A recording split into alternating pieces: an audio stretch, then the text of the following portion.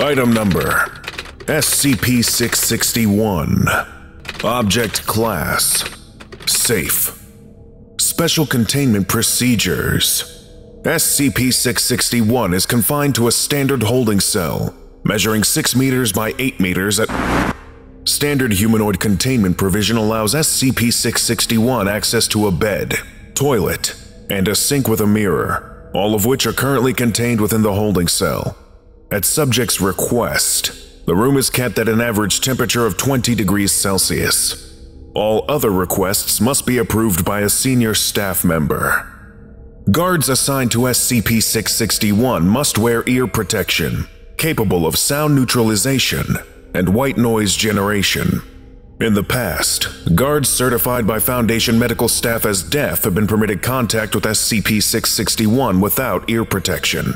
However, this practice is now discouraged. Security cameras monitoring SCP-661 should have sound recording functionality disabled. All personnel coming into contact with SCP-661 without ear protection are to be assessed to determine if they have come under the influence of his abilities. Where uncertainty exists, personnel should be made subject to 24-hour quarantine before reassessment. The cycle of quarantine and reassessment should continue until assessing staff are satisfied that SCP-661's influence has diminished. Personnel reviewing audio test logs should also be made subject to assessment. SCP-661 is to be fed 3 times per day with food from the canteen and is to be provided with drinkable liquids 6 times a day. Subject has expressed a preference for flavored drinks instead of water. Access to these is permitted as a guarantor of good behavior, with the privilege temporarily revoked if SCP-661 causes trouble for Foundation staff. Description: SCP-661 is a 40-year-old Caucasian male. Clinical tests have determined him to be overweight and in poor health, although he has no underlying health problems. He is to be provided with an annual physical to monitor his condition. SCP-661's temperament has been frequently described as abrasive and demanding, while Foundation psychological assessment has determined him to be the possessor of a poor temper, which has increasingly worsened since its containment in 1990. Testing has determined that SCP-661's voice has the power to manipulate others into wanting what he tells them to want. Test subjects have described the effect as feeling like a continuous weak compulsion, which remains as a thought at the back of the mind for up to a week after encountering SCP-661. This compulsion is not powerful enough for the test subject to put himself at undue risk to acquire an item. But when presented with an opportunity, such as passing by a shop selling a desired item, they will unthinkingly seek to obtain it. The effect is strongest for physical objects, but has also been observed to function for abstract concepts. Note that the subject must be able to understand SCP-661's speech in order to be affected by this ability. SCP-661 was first encountered while working as an advertising and marketing agent and doing vocal work for radio and TV advertisements. He became known to the Foundation after becoming notorious for making bets about being able to persuade anyone to do anything. His abnormally high success rate in this regard led to his being placed under surveillance, followed by containment for testing after his powers were recorded by an undercover agent. Next of kin were provided with a simple cover story involving a yachting accident. Addendum 661-1. Despite initial claims to the contrary, it has been determined that SCP-661 is perfectly aware of his powers. Though it is unlikely that SCP-661 will ever be a direct threat to Foundation personnel, the potential consequences for security should he breach containment and manage to reach civilization are sufficient that termination is authorized should escape be attempted. SCP-661 has displayed no unnatural abilities beyond that of his voice, so it is theorized that he can be incapacitated by standard means. Addendum 661-2. Test Log. Test 661-0. D606955 exposed to recording of advertisement for brand food processor voiced by SCP-661. Result: despite having had no previous interest in cookery, D-606955 expressed a desire to purchase the food processor. When asked why, he claimed it seemed like a good deal and might make a good present for his mother. Test 661-1. Subject politely asked to demonstrate powers of persuasion. Result: subject claimed to have no knowledge of stated powers and asked for his lawyer. Test 661-2. Subject ordered to demonstrate powers. Result: subject refused and again claimed ignorance of powers. When further pressed, he told researcher, "You want to not hold me here. You want to not experiment on me." The researcher then requested cessation of the test and suggested the release of SCP-661. He was subsequently reassigned. Test 661-3. D-965215 introduced into SCP-661's cell. D-965215 has a history of violent crime and was told to get SCP-661 to demonstrate his power by any means necessary.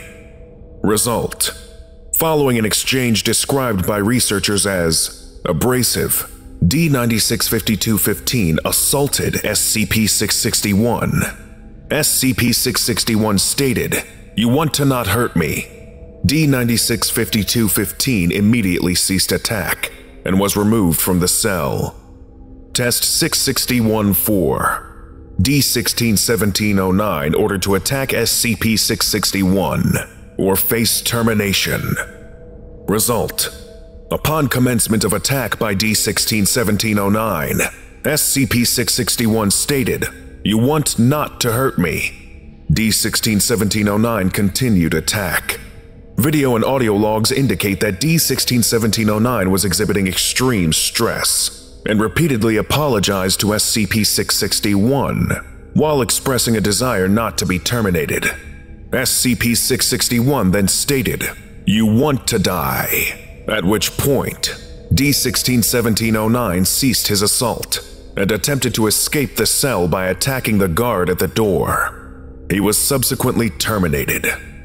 Test 661-5. D-313217 ordered to attack SCP-661 or face termination. D-313217 is unable to speak or understand English. Result: SCP-661 attempted use of various phrases to prevent attack, but was unsuccessful. Attack lasted 4 minutes before D-313217 was restrained, after which SCP-661 was observed to be visibly shaken.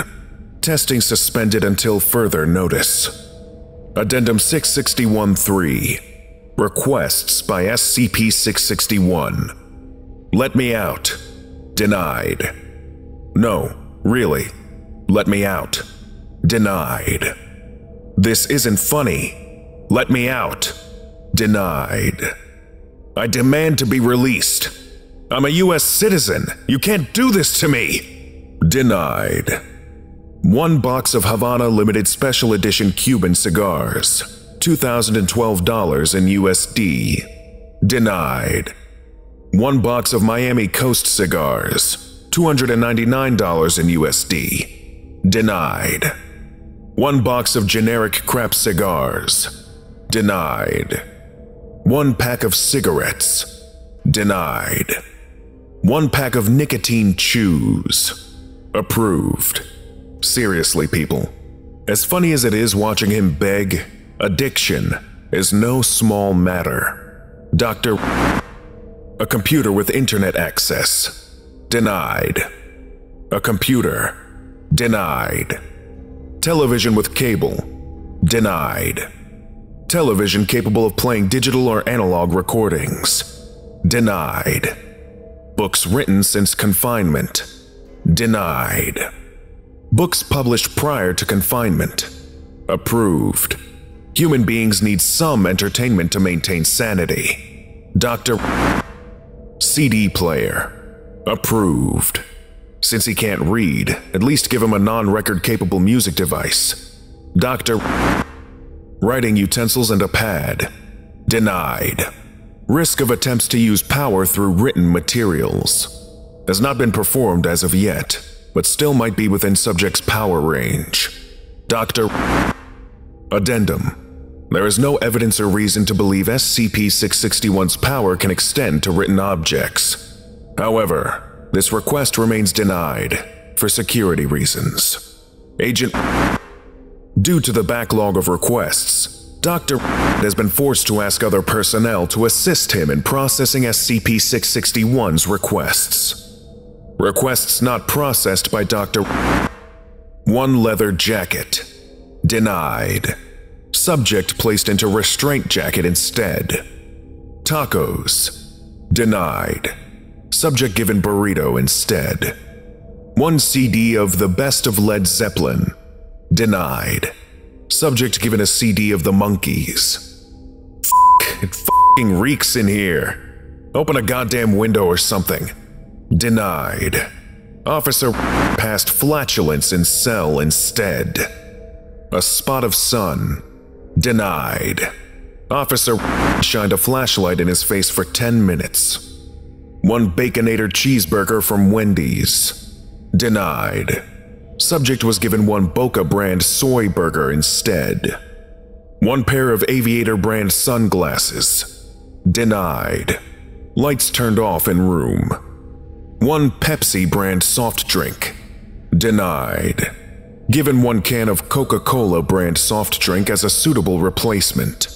After recovering from concussion, Dr. was reassigned to a non-sentient SCP. Gentlemen, seriously. As abrasive and rude as SCP-661 is, he is still a sentient SCP and should be afforded some level of respect. I don't care what he does. Events like the above will not be tolerated. Dr. Lesson complete. If you missed the previous orientation, go watch SCP-660, Earthen Womb, right now. Or for the complete course, watch this playlist.